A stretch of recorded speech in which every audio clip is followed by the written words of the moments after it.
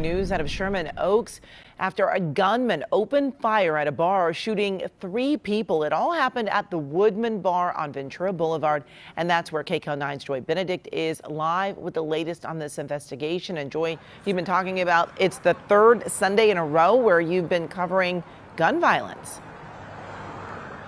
Yeah, gun violence in a very public place, Amy, which is, of course, very startling to folks who live here in this community. And this morning, on this particular day, we are here in Sherman Oaks at the base of the valley where that's exactly what happened. Gunfire rang out at a very popular sports bar. I want to step out of the way so you can see where I am right now. I'm in front of the Woodman on Ventura Boulevard. You can see we have a lot of broken bottles, broken glass on the ground, and, of course, some debris as the police department shut off this area very early this morning when the bar was still open. Take a look at the video from a few hours ago. It was about 1:30 in the morning. We are told that for whatever reason, gunfire rang out outside the bar. Some of those, I'm told a stray bullet may have gone inside the Woodman at the time. That 3 people were shot outside here. We are told 1 person is in custody this morning, but they are still investigating this particular shooting. But this is not the first shooting we have been talking about. I mean, crime has been on the minds and the conversations of the Los Angeles Police Department throughout the pandemic. We are told year to date there have been more than 450 shootings.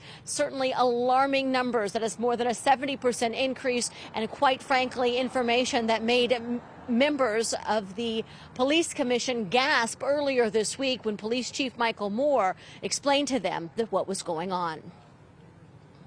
But what we're focused on is, and what we're always focused most primarily, is our violent crime instances where the increase in numbers of victim shots, 445 victims shot year to date versus 257 last year. Yeah. That's 188 additional shooting victims, which is a 73% increase.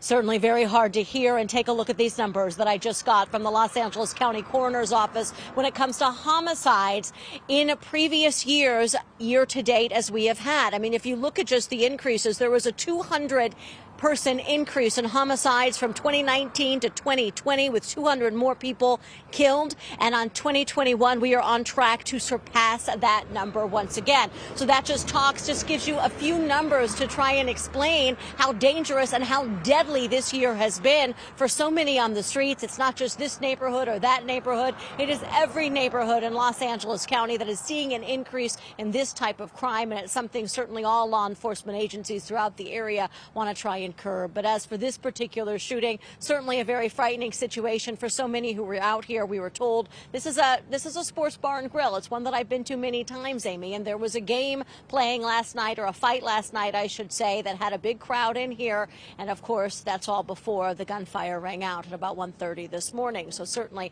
a very alarming situation and something that police want to try and cut down. I'll send it back to you. All right, Joy, thank you.